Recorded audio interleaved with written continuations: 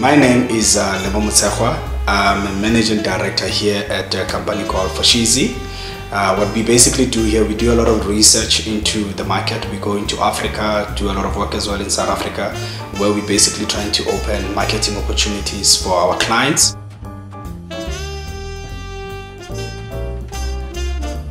Tenderpreneurship is not entrepreneurship. Tenderpreneurship, if anything, it has actually killed entrepreneurship.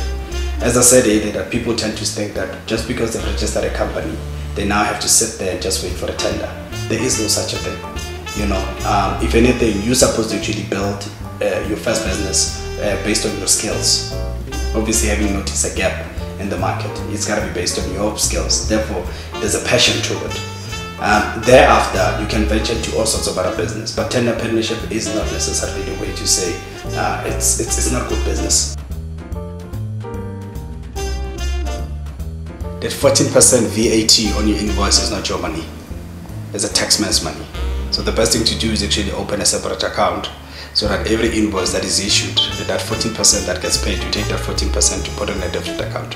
Because then you tend to get a false illusion that that 14% is yours, and actually it's not yours, it belongs to the taxman.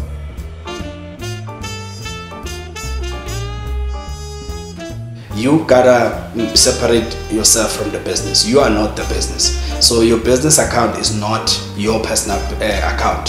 So you must have your own salary aligned to what is it that you are doing for the company. So in other words, if you are going to hire someone to be the managing director of your business, how much would you be paying them? And that's your salary. That's the salary you should be taking. And then that salary should have KPI too. So you gotta have your own contract with your own business to say these are the things that I'm supposed to be doing within the business.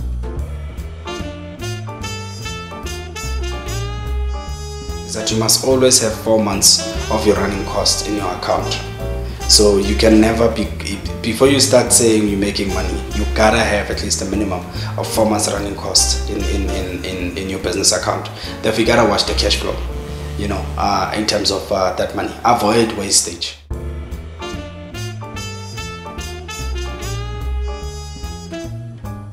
Is to know the difference between spoiling yourself and treating yourself. Those are two big differences. You know, spoiling yourself is constantly having to take the money from the company and buying fancy things, fancy cars, fancy whatever. That's not the way to do things. If you want to treat yourself, yes, you have every right to treat yourself. You work hard, so you have to treat yourself. But can we make that at the end of the financial fiscal, where you say, here's your dividends, and then boom, go and treat yourself.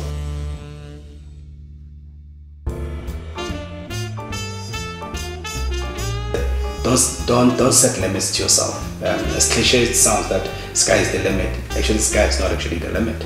You can go way out of there. We are doing business now in Africa. Had you asked me this 10 years ago, did I actually think that we'll start saying to you, we got operations in Nigeria, Botswana, Kenya? I would have said no, but upon the years, one has realized that there's opportunities out there, things that did not even make it to our business plan. But now we've realized that there's gaps out there in the market, and they're looking for the typical Foshizi signature of the way we do things, which is understanding black people from their own context. So, you know, don't set limits for yourself. And lastly, if there is no money, get creative.